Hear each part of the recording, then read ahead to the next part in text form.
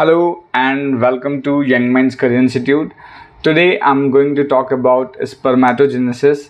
So in this video we will cover all the aspects and all the events involved in spermatogenesis. So just let me first put the heading here. So the heading is spermatogenesis. So let me first describe you the meaning of spermatogenesis. Spermatogenesis means it is the process of formation of spermatozoa, simple spermatozoans, or you can simply say sperms. So the process of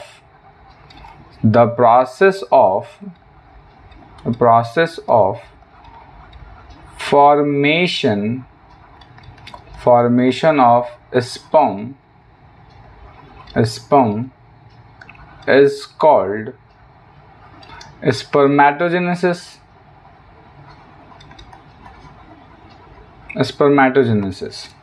So let me tell you one interesting thing about spermatogenesis, that the cells which are responsible for the formation of sperm is not itself present in the testes. As you know, the process of spermatogenesis takes place inside the testes. Even specifically I should tell you, it is in seminiferous tubule. So the process of spermatogenesis occurs in testes. Okay? So it occurs in testes.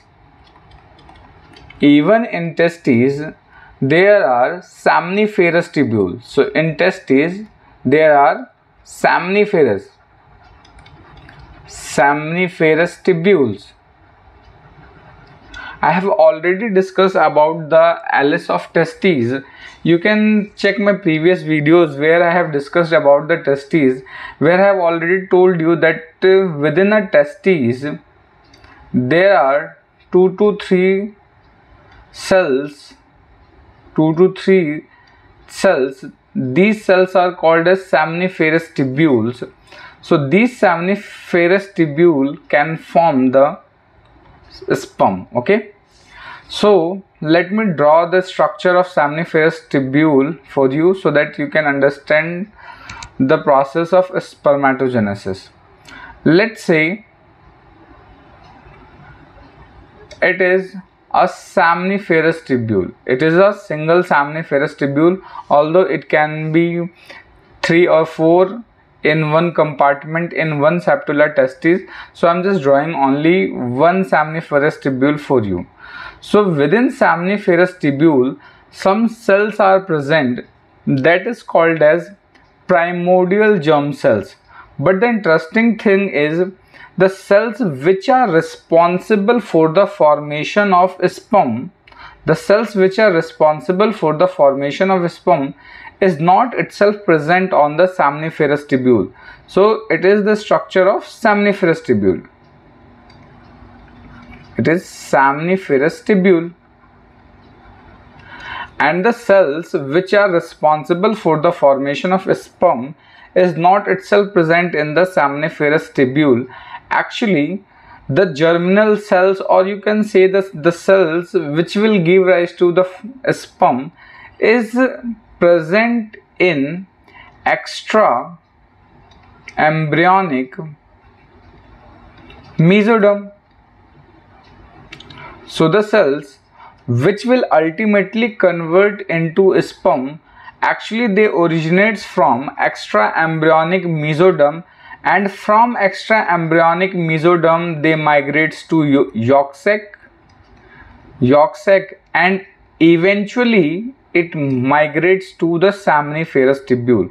So the cells which are going to form sperm is not itself present in the seminiferous tubule. Actually it is present in extra embryonic mesoderm. From extra embryonic mesoderm it migrates to yolk sac and eventually leads to the migration into the seminiferous tubule, where these cells which migrates from yolk sac is called as primordial germ cells.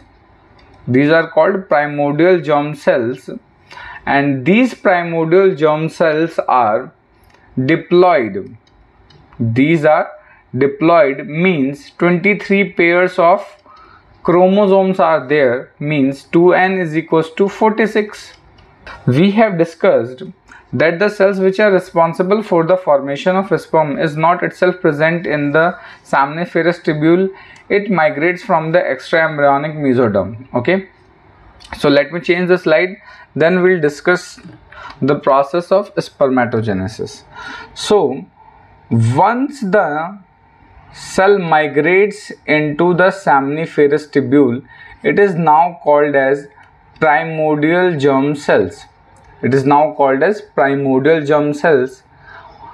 Although the number of primordial germ cells are very less inside the seminiferous tubule, so what actually happens, these primordial germ cell first increase its number by undergoing mitotic division. So these primordial germ cells undergoes mitotic division, so they form spermatogonia cells. They form spermatogonia A cells. Okay, these spermatogonia A cells again starts mitotic division. So these spermatogonia A cell again starts mitotic division because they just want to increase their number, because as you know, in the process of insemination millions of sperms are released.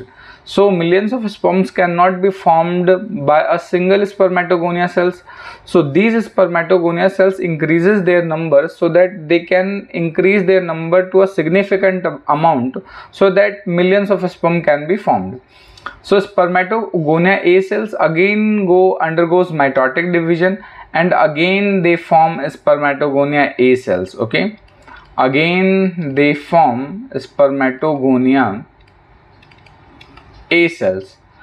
As soon as the number of spermatogonia A cell increases to a significant amount, then spermatogonia A cells converts into spermatogonia B cells. Again they go mitotic division, and now they converts into spermatogonia B cells, and this is the cell which is going to form your sperm. Okay, this spermatogonia B cell will convert into the sperm. Now this spermatogonia B cell starts growing in size. Okay, so there is a growth in spermatogonia B cell, and once the growth in spermatogonia B cell starts, they will never go back to the spermatogonia B cells. So after the growth, spermatogonia B cell increases in size and convert into another cell called as primary spermatocyte. So the spermatogonia B cell undergoes the phase of growth and converts into spermatocytes.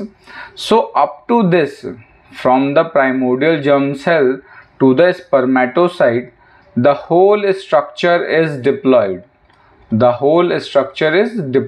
Means that the 2n is equals to 46, means every cell has 46 chromosomes up to the primary spermatocyte. Now because we know that in our gametes the chromosome number is reduced to half, so our sperm has 23 chromosome only.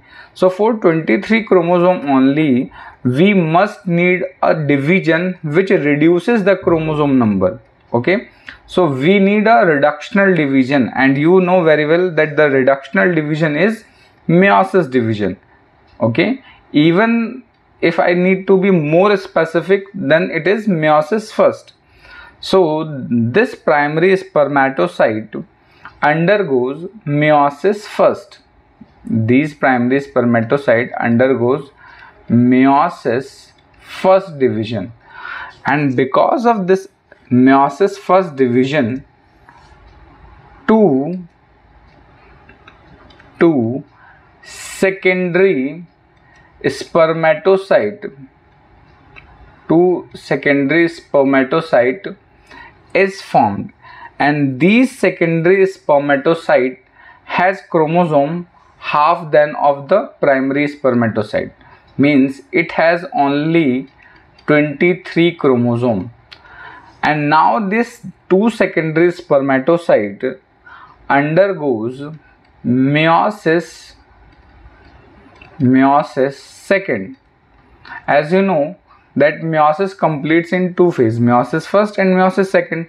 So once the meiosis first is complete, two secondary spermatocyte is formed, and now these secondary spermatocyte undergoes meiosis second, and they form four cells. These four cells are called as spermatids. These four cells called as spermatids, and these spermatids, after getting nutrition from Sertoli cells convert into four spermatozones or sperm. So it is the whole process of spermatogenesis. So what we have discussed yet, that the process of spermatogenesis starts in seminiferous tubule, where some cells from extra embryonic mesoderm migrates to the seminiferous tubule, where it starts dividing by mitotic division, and they form spermatogonia A cell, then spermatogonia B cell. Spermatogonia B cell undergoes growth and form primary spermatocyte, and the primary spermatocyte undergoes the meiosis first division to form two secondary spermatocyte, and these two secondary spermatocyte again undergoes meiosis second division to form four spermatids, and from four spermatids they get nutrition from Sertoli cell, and after getting matured they form four spermatozoon. Okay, or these four spermatozoons is also called as sperm. So we have discussed this. Now let me tell you what are the hormonal actions during the spermatogenesis takes place. What are the hormonal changes during the spermatogenesis takes place. So let me first draw the seminiferous tubule. So let's suppose it is a hollow structure and we are calling it as a seminiferous tubule. Inside seminiferous tubule, some elongated cells are present. These elongated cells are called as Sertoli cells.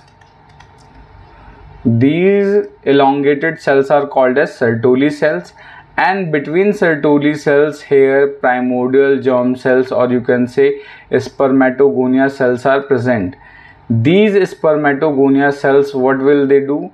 They will start their mitotic division and they will form a spermatid. These spermatids migrate to the Sertoli cells where they get nutrition, and after they getting nutrition, once they get matured, they are just released. Okay, they are just get released, and these released spermatids, now they are called as spermatozoons or sperm. So Sertoli cells basically provide nutrition to the developing spermatid. Sertoli cell provides nutrition to the developing spermatid. So this is the first function. Apart from providing nutrition, they secrete three major hormones. Sertoli cells secretes three major hormones. One is called anti-Mullerian hormone. One is called androgen binding protein and the another one is called inhibin. So these three important hormones are released by Sertoli cells. This anti-Mullerian hormone, as the name suggests, it is against the Mullerian duct. So anti-Mullerian hormone helps in regression of Mullerian duct in males. So this hormone helps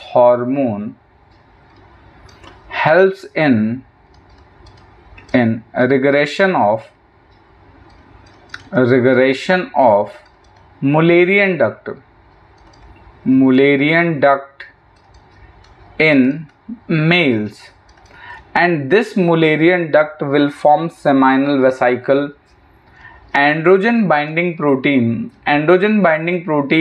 will increases the amount of androgen inside the seminiferous tubule. So androgen binding protein, it helps in increasing the amount of androgen inside the seminiferous tubule.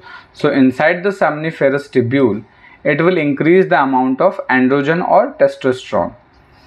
What inhibin does?